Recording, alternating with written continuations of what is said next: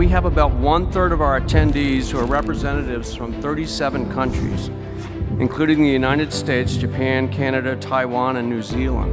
About 1/3 of our attendees come from across 47 states and territories, including Washington, Colorado, New York, Texas, Oregon, Massachusetts, and Maryland. And then the final third of our attendees roughly come from the state of California. We've designed our session today to serve as a case study and share some lessons learned to those of you from the other regions and states and countries that you can take home when advocating for and implementing seismic mitigation measures. When people emotionally respond to earthquakes, they're afraid of dying. It's all about life safety. It's about response in that moment. But of course, we're almost certain to live through this event, thanks to a lot of the work of you people. But what is at risk is our economic viability. How many people can keep on going to work? How bad is it going to be so that people give up and leaving? Continuing and developing collaboration not only between government officials, building officials, scientists and engineers, I think speaks for this year's theme of collaborating science, engineering, and policy. And I think beyond this conference, I think that is absolutely necessary to happen in order for resilience and safety overall to continue. I'm here to actually celebrate all of you, because the kind of work that you do, all of you, the structural engineers, the geotechnicals, all of the policymakers, so I want to celebrate. And of course, in order to celebrate, you know, you need fireworks, you need sparkles and lights. There we go. All right. You ain't seen nothing yet. Wait till Thursday night.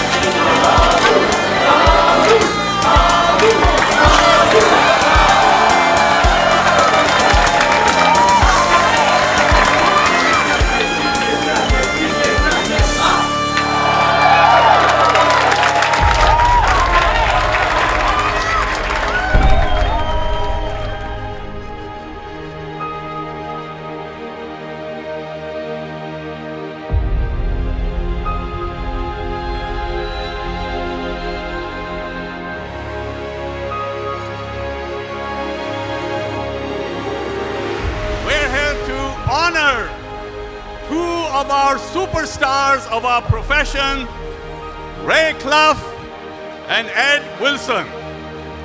Ray is the person that originated the finite element method, and Ed Wilson took that technology and made it available to all of us and changed the course of engineering analysis forever. In 1952, when I was 21, I walked onto the Berkeley campus and met Ray Clough, who was my undergraduate advisor. He asked me to develop an automated finite element program.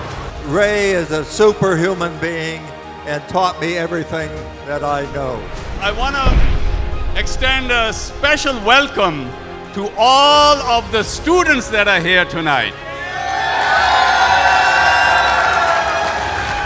You are the future of our profession.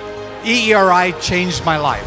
It truly made a career difference for me, and my goal is to do nothing more than impart that and have that same opportunity for students and young members.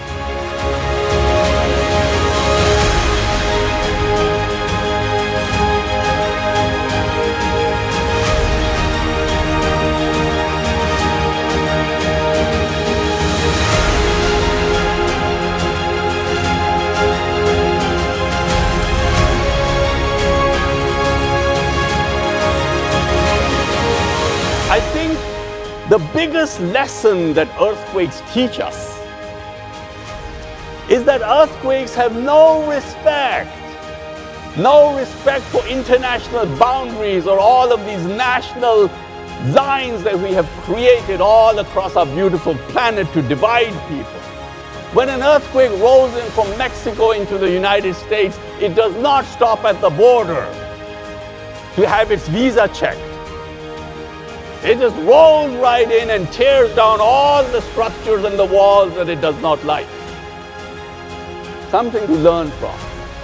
We're all in this together. We are one people.